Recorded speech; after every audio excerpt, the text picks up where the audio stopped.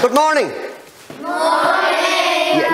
Thank you. You can talk to me, you know, I'm only human after all. I might be a magician, but I'm still a human. So we're all well today?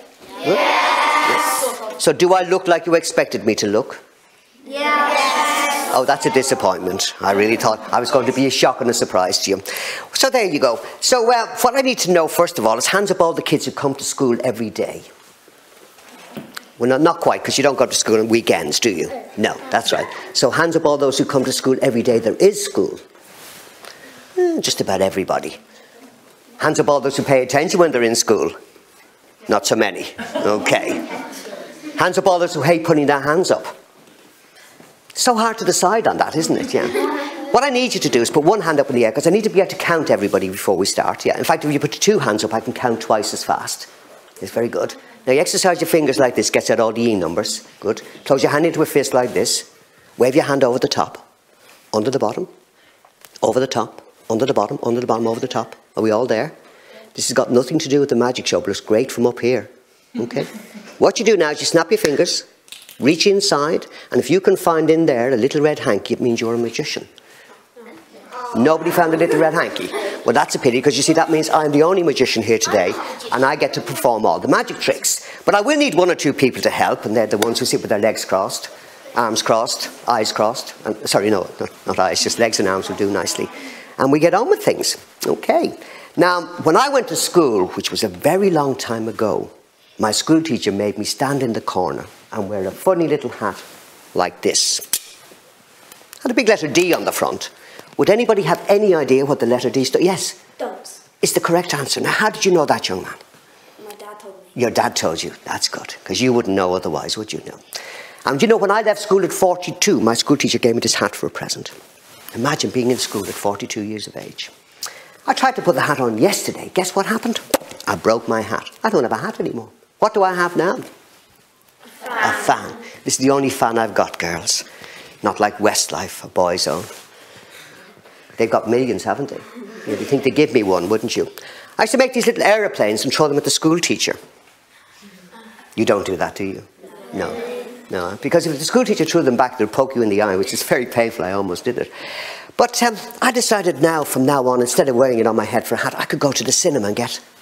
Oh, I was going to put ice cream in there, but that's because I'm silly, I suppose. But you're right, popcorn. You see the little hole in the bottom? All the bits of popcorn fall out, so you have to block it up with something you're not using. Oh, yes, it hurts, yes.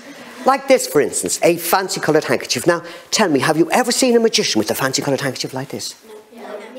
You have, some of you not. Yeah, you see, this would be a posh magician, because I'm a posh magician. You may have seen a magician with a plain coloured handkerchief like this. Would I be correct in assuming that? Yeah. Yes, he would be a poor magician. Yes. Not only do I have one of these and one of these, but in this beautiful chrome bucket painted aluminium, I have a second plain coloured handkerchief like this. So that's two plain and one fancy. Sounds a little like a knitting pattern, doesn't it? Any of you young ladies knit? No? Oh, you do? Oh, good. I was wondering who knits all the jumpers that we wear, because nobody seems to knit anymore. Now, I'm going to tie these together in a knot. Now, any idea what kind of a knot we should use? Yes? Sorry? A reef knot. Wow. That's better known as a granny knot, isn't it? Yeah, it's okay. I didn't say tie grandma in a knot. I said a granny knot, yes. Now, a granny knot's a left over right, right over left, through the middle, around the back, and around there like this. Did you all follow that? No. No, neither did I, so there we go. Now, to make sure we don't lose them, I should place them in this empty bucket. Can you all see the bucket is empty? Yeah. Listen. Hear the hollow sound? So my head is empty as well. My school teacher told me one day I was going to be an astronaut. You know what an astronaut is? Yes. I told my father, he said, no, son. He said, you're taking up space, which is a different thing altogether. Yes. Now, the two handkerchiefs go inside here. You promise me you'll keep your eye on them. Don't take your eye off them for a moment. I shall make this back into a hat shape. I shall throw the fancy one up in the air and catch it first time. And when I do, you'll all cheer really loudly. How will you cheer? Really loudly. No, you go, hooray! Hooray! Not bad for rehearsal. Okay, here we go. Hooray! Hey! Brilliant. Very good, yes. I almost missed it the second time, okay. Now the handkerchief is inside here. To make sure it doesn't come out through the little hole in the bottom or out through the hole in the top, I shall fold it flat like this. I shall fan myself to cool myself down. It's quite warm in here today. If I fan these two handkerchiefs like this, do you see how they move? Yeah. Most people think that's just the breeze. But listen. Do you hear the hollow sound? Not my head anymore. The holosan is the handkerchief we placed in here has dematerialised, which means it's not material anymore. But it does rematerialise somewhere else. Any idea where it might be? In the bucket. Wow, you're really on the ball today, aren't you? Now, if it has arrived inside the bucket, has tied itself between the other two, you will be so excited you'll give yourselves a big cheer, won't you? So we're going to have a look and see. We will count 3, 2, 1 and see if it has arrived. Are you ready? 3, 2, 1. Hold on a moment. I know it's early, so I will count you in 1, 2, 3, and then you go 3, 2, 1. You ready? Okay. 1, 2, 3. 3, 2, 1. Is it there? Yes, it is. Give yourselves a big cheer for being so clever today. Right. Anybody here like going to visit the doctor? No. Do you know, in the next Olympic Games, there will be a brand new game called the balloon and spoon race. And the idea of the game is that you will have a wooden spoon and a balloon, and you will have to run along like this. Do you know who Ozzy Osbourne is? Yes. Do you know how he learned to walk? Rehearsing the balloon and spoon race. Sharon! Sharon! Would you examine that spoon? Would you examine that balloon? Can you find any glue or sellotape on the balloon? Can you find any glue or sellotape on the spoon? Is there anything inside the balloon, young lady? Air. Yes. Okay. Very clever this morning, aren't we? Now, the idea is we're using a clear balloon because we don't want anybody to cheat. And a wooden spoon because, well, it could put stones in here or magnets, and we wouldn't want that to happen. But when I was reading about this, I realised that it reminded me of when I was a little boy going to visit my doctor. I was always so scared I used to be shaking like that. Because I used to think I was like a balloon, and if he gave me an injection, I'd go bang!